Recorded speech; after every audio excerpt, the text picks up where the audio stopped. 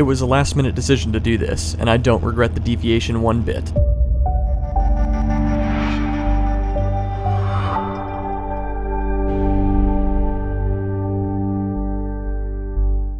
After flying my Cessna 172 into Chicago O'Hare the night before, Skyhawk 80901 O'Hare Tower 10507, only 27 left, clear to land. My friend Brandon and I decided to take off the next morning out of Chicago Executive Airport and fly the VFR Shorline corridor next to the Chicago Skyline, and we were not disappointed with the view at all.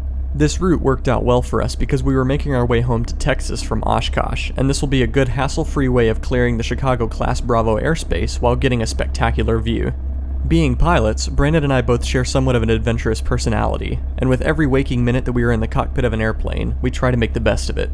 We both have a very why the hell not mindset, so if we see an opportunity to do something out of the ordinary, we will do what we have to do to make it work, and we'll go for it. Much like our decision to get the advanced O'Hare experience the night before, and our decision to trace this beautifully famous skyline this morning.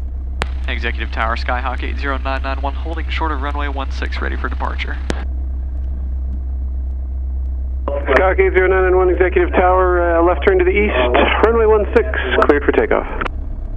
Left turn to the east, clear for takeoff, runway 16, Skyhawk 80991. Transponded altitude, carpet cold, mixture rich, flaps are up, fuel selectors on both trims set for takeoff, we're lit up. Ready. Got a long runway. Yes, we do.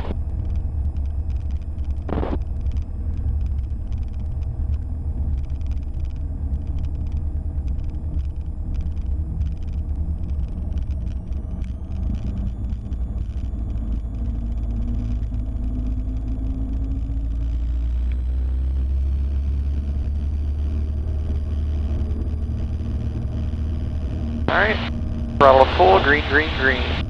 Airspeed's alive, 55. 60. 65. Step on the brakes. Gear up. Attaboy.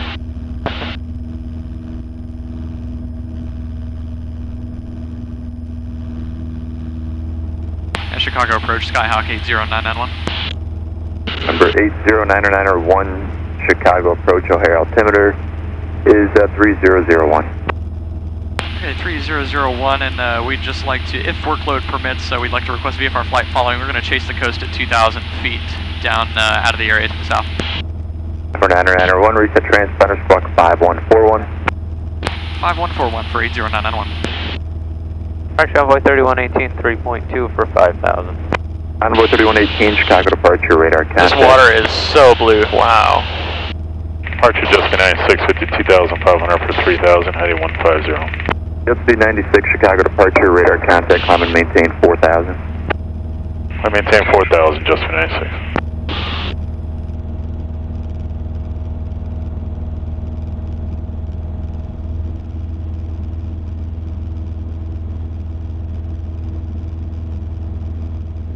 Omaha 1, traffic 3 miles northeast, your position, Boeing 737, 3,700 for 4,000. Omaha 1, roger inside. Downtown Chicago. Fly over Navy Pier here. Huh? Yeah, Overfly Navy Pier. I'm gonna swing it out a little bit.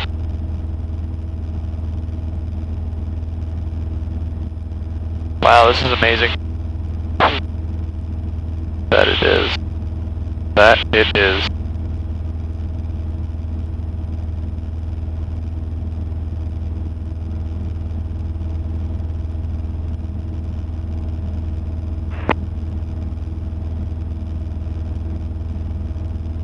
Jet 104, descend and maintain 4,000. 4,000, Jet 104.